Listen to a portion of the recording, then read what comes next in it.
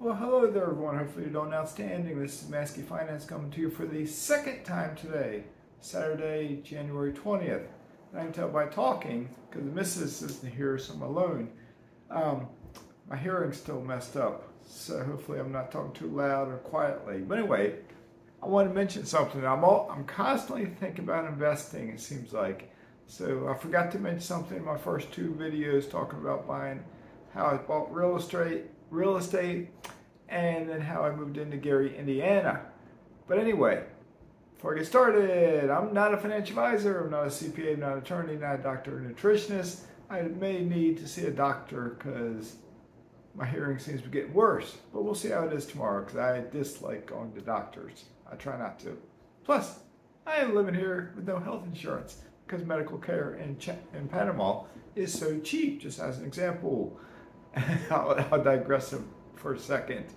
I did go to a dentist 2 weeks ago or so, just for routine cleaning and that sort of thing.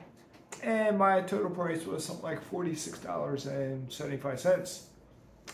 Where I was at in Florida, that routine dental cleaning was probably, $150, $200, $225, something like that. Big price difference. Anyway, something I forgot to mention, my apologies. I bought a total of 13 houses out of my 25 using recycled capital.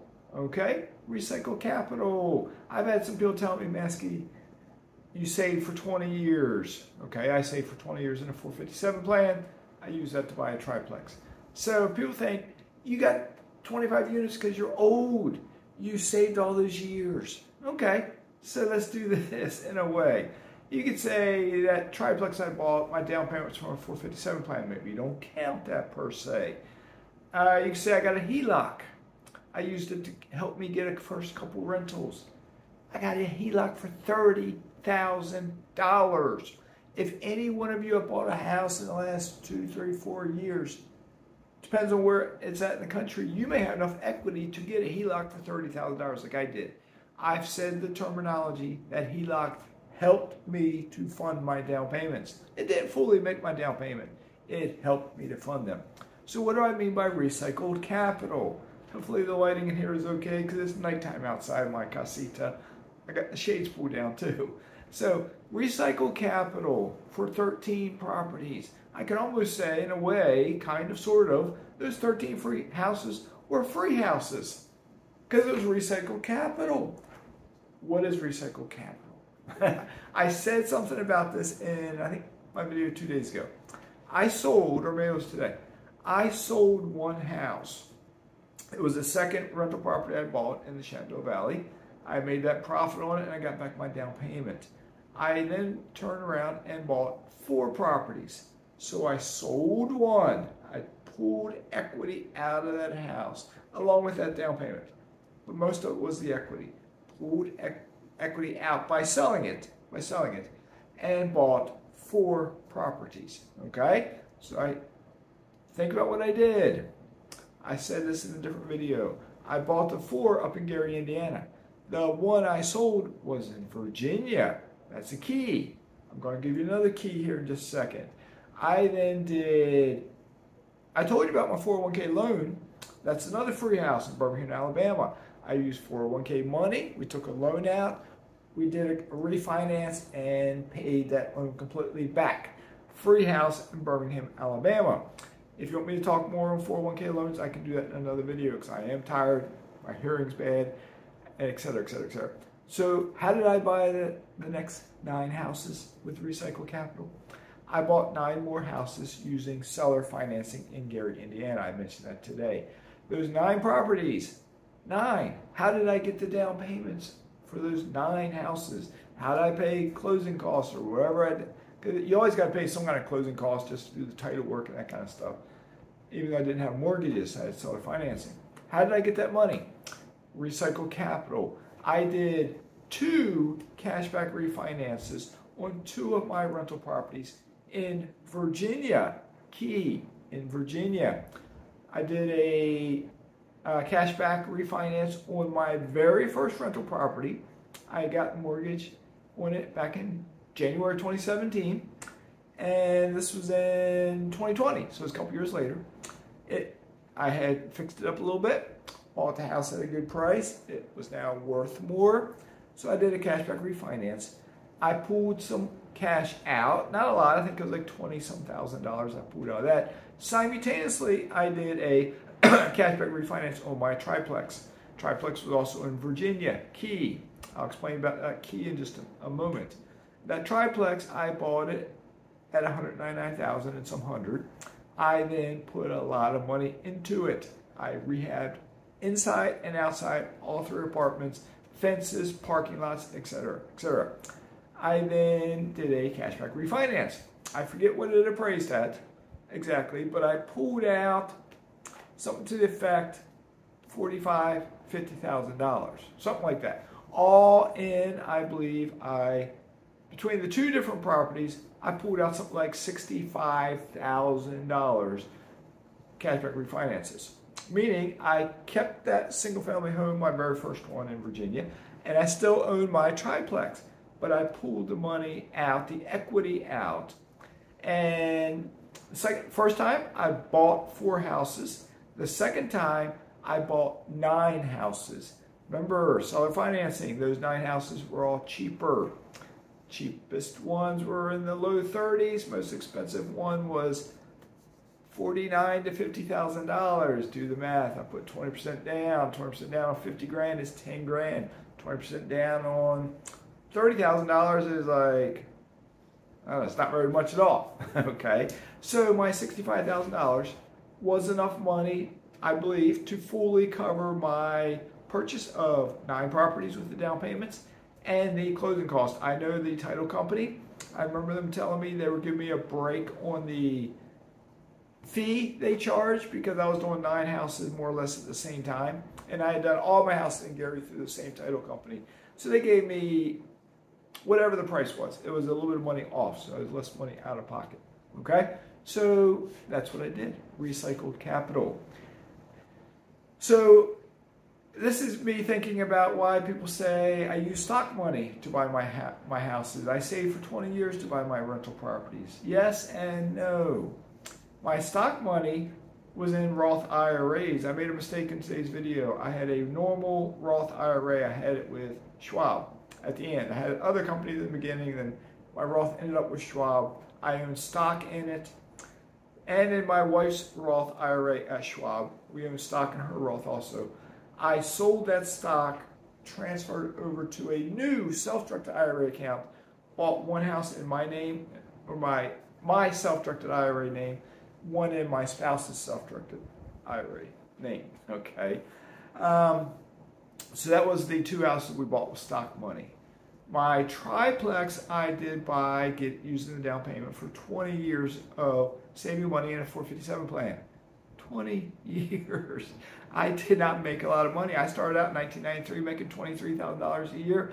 When I retired in 2018, I was topped out making $52,000 a year. So when you say you don't make enough money, 1998, I was making $23,000 a year. 2018, I was making $52,000 a year. I bought rental property, not making a lot of money. I bought the majority of my rental property after I had retired from working full-time. Okay, I had a pension coming in, not a paycheck. It's a big difference. And I worked part-time in a YMCA, and they started me off at minimum wage and then gave me a little bump up in pay when they found out I was overqualified for the position, and so on and so on and so on. So anyway, the key. What is the key to how I did this? I spelled it out for you. You already got the answer. I sold a house and did 2 cashback refinances on 2 other properties. So 3 properties in Virginia. I bought the total of 9, 10, 11, 12, 13 properties in Gary, Indiana. Virginia is more expensive than Gary, Indiana.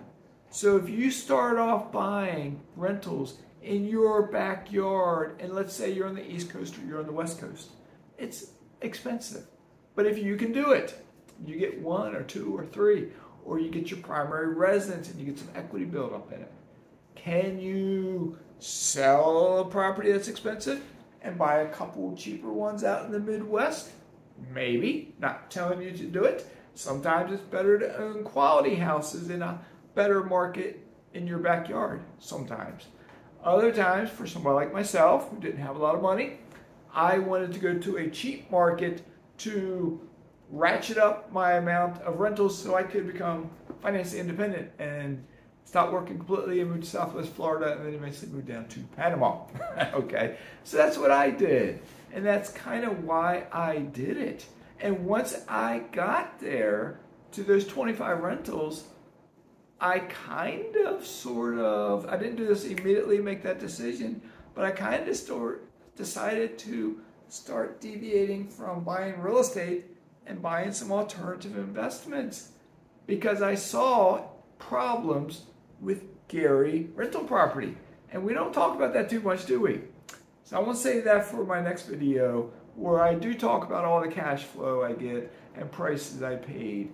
And even though I've kind of hinted at some prices I paid, I'll give you specific prices with specific rents and specific cash flows. In my next video, I may give it a couple of days. Hopefully my hearing will get better. My head will clear up. You can tell I can talk okay, I think. I'm not all clogged up, nothing like that. There's no sinus pressure in there. It's just the ears. They're full. Can't hear too good. Anyway, all right, so with that being said, this is long enough. I'm hot.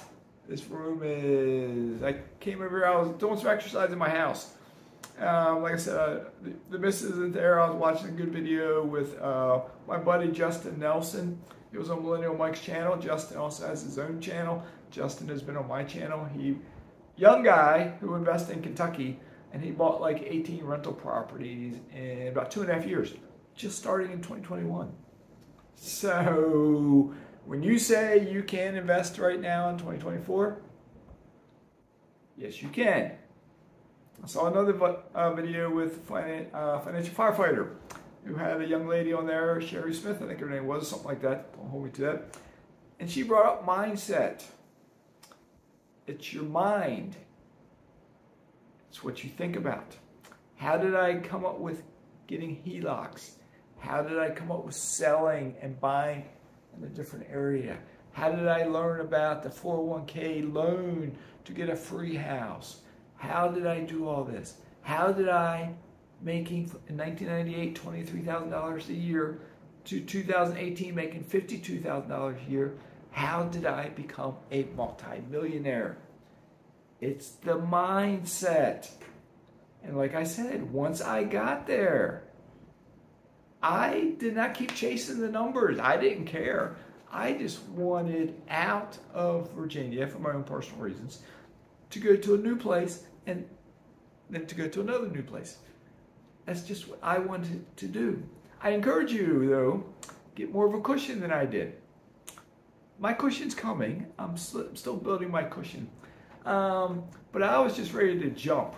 I'm young-ish. I can be frisky. I jump into investments. I did it with real estate. I did it with stocks. I just jump into it. I figure I can either sink or swim.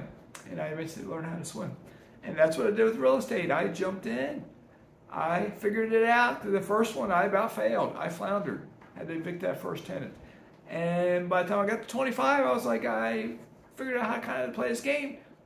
Let's get a new game. So I started buying mineral rights acres and oil drilling and other stuff. So, but anyway, recycling capital. Maybe that's something you stick it in your tool belt. Maybe it's something you can do where you live at. Maybe it's something you can do on a rental property you have in the Midwest. Maybe you can sell it and maybe it's paid off because it was cheap. Or maybe you have a lot of equity in it because prices went up. And you can pull some of that equity out to buy another investment.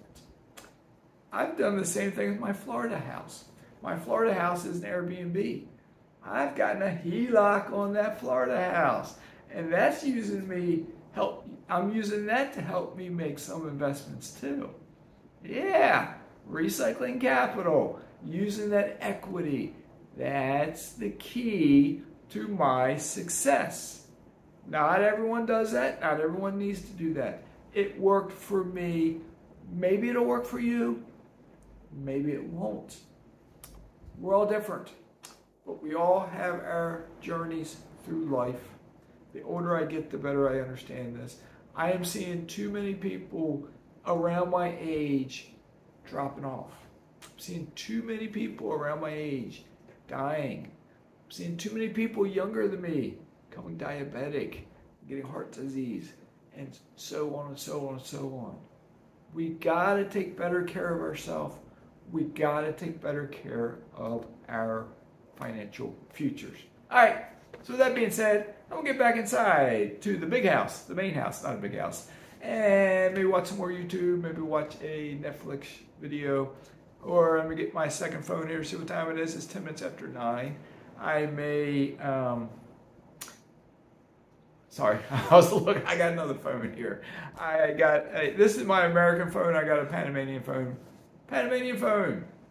I pay $24.66 a month for unlimited data, unlimited texting, calling, unlimited data here in Panama. And I can call anywhere in North America or South America, but I'm capped at so many minutes a minute, and it's like, I think 300 and some minutes a minute.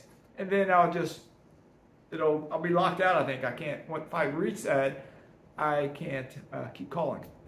So, but if you're curious about cost, $24.66. I'm getting what's called a jubilado discount because I have the pensionado visa. That's a topic for another video. All right. So with that being said, Mazske signing out. See ya.